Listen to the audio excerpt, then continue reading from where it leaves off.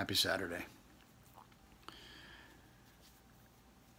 Shifting of boundaries or adjusting boundaries and the communication and sometimes confrontation it takes to address those issues with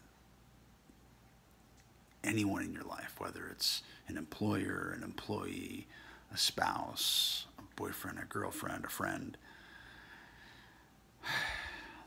It's difficult to ask one another what we need to take care of ourselves and then hope or just, I guess just hope that when we state what we need lands in such a way for the other individual that they respect, hear, and adhere to the boundary. But there's resistance. Whenever there's a boundary that's drawn, there's resistance. And is there pushback? Sometimes there's pushback. Sometimes it's subconsciously pushback, or subconscious pushback. But when you readjust a boundary, somebody else gets to readjust that same boundary. And sometimes that pushback isn't pleasant. Sometimes it's baited, sometimes it's a confrontation. And that engages the whole other element of fear of confrontation. And I don't want to say something because, they're going to overreact. And then I've got to defend my position. And it's just easier to be quiet. But is it? Is it easier to be uncomfortable and quiet and be resentful? Or is it easier, or maybe not even easier, it's more challenging to stand up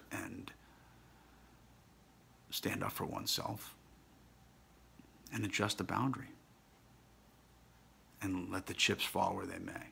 It's scary, especially as the stakes get higher depending on the relationship you're adjusting. And that all boils back down to care for self, self-love on some level. And the longer you let a boundary go, the harder it is to adjust it. If someone gets very, very comfortable with their, shrubbery on your property, and then you ask them to change it, you're probably going to get a bit of a fight. It's been that way for 20 years. Why now is it a problem?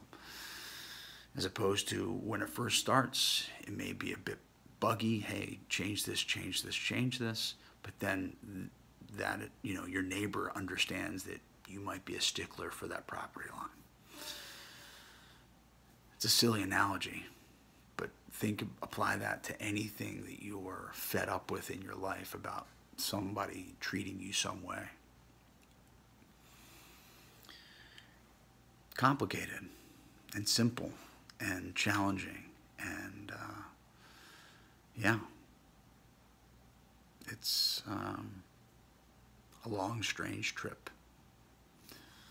Much love.